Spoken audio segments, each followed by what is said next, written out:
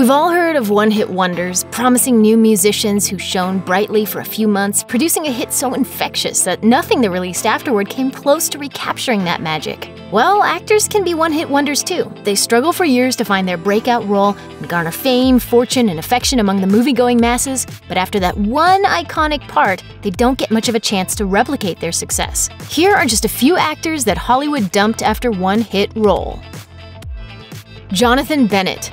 Mean Girls had the potential to turn Jonathan Bennett into a bona fide star, as the hugely popular 2014 movie did for much of its female cast, including Lindsay Lohan, Rachel McAdams, and Amanda Seyfried. Bennett, who plays Lindsay Lohan's high school crush, had the potential to be an epic Hollywood crush. Why he didn't remains one of Hollywood's weirdest mysteries. In the decade and change since Mean Girls hit theaters, Bennett has starred in about 20 forgettable projects, including Van Wilder Freshman Year, a direct-to-video Van Wilder prequel in which he takes over for Ryan Reynolds. His most notable appearance probably came from Dancing with the Stars, but hey, at least he's landed that fun and steady job hosting Cake Wars on Food Network.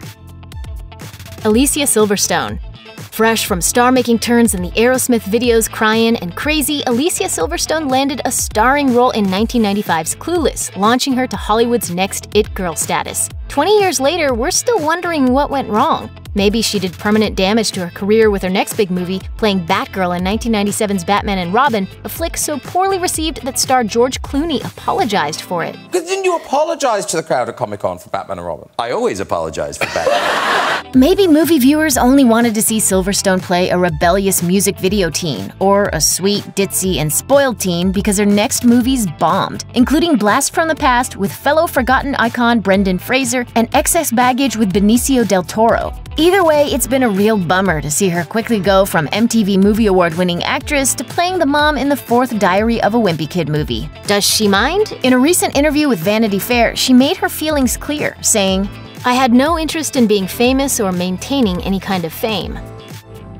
Patrick Fugit.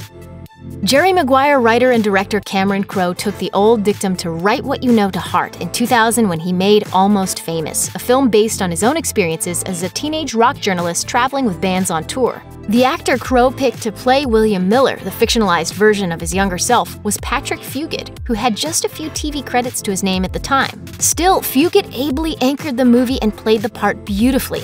Yet, for some reason, Fugit struggled to find work after the film, appearing mostly in interesting but low-profile movies like the meth comedy Spun and the religious satire Saved. He more recently popped up in David Fincher's Gone Girl and starred in the supernatural television show Outcast, so there's always a chance he might return to the spotlight.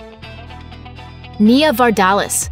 In 1997, Nia Vardalos performed her one-woman show, My Big Fat Greek Wedding, at a tiny Hudson Backstage Theater in Hollywood.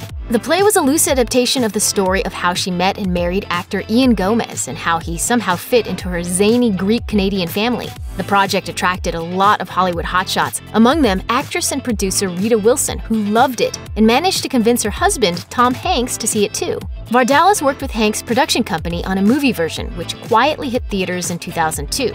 The sweet and gentle romantic comedy starring the little-known Vardalos became a massive cultural hit, earned $241 million at the box office, and became the top-grossing rom-com to date. That success likely overshadowed Vardalos' future work. A CBS sitcom version of the movie was canceled after 7 episodes, and her follow-up films, Connie and Carla, in which she stars as a woman pretending to be a drag performer, and My Life in Ruins, where she plays a bumbling tour guide, both flopped. By 2016, she went back to where it all started and created a sequel, My Big Fat Greek Wedding 2, which only earned a quarter of what the original did at the box office.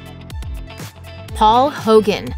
Before playing the proudly Australian manly man Crocodile Dundee, Paul Hogan was a huge star down under, starring on the long-running sketch comedy series The Paul Hogan Show from 1973 to 1984. His 1986 fish-out-of-water comedy Crocodile Dundee became a massive international hit, becoming the second highest-grossing film in the United States that year. A hit sequel followed in 1988, and Hollywood clearly wanted to be in the Paul Hogan business. But Hogan, who was also a writer and director, wanted more control over his projects. He turned down the starring role in Ghost, a massive hit and Best Picture nominee, to write and star in the flop Almost an Angel.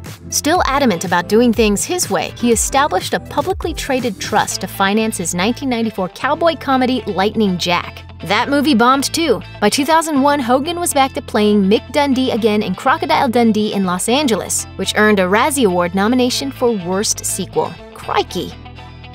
Shannon Elizabeth. After the release of American Pie in 1999, Shannon Elizabeth became an overnight sensation. She plays Nadia, an attractive foreign exchange student who becomes the object of Jason Biggs' teenage desires, and certainly those of a few audience members too. But America moved on from the Texas-born actress almost as quickly as it had embraced her. Elizabeth would return to the role of Nadia in American Pie 2 in 2001 and American Reunion in 2012, but she never quite got to capitalize on her star-making performance. Her most notable duds include the romantic 2011 comedy A Novel Romance opposite fellow victim of the Hollywood machine Steve Guttenberg, the 2012 puppy Christmas movie Golden Winter opposite Haley Duff, and 2015's Marshall's Miracle, another dog movie. Woof!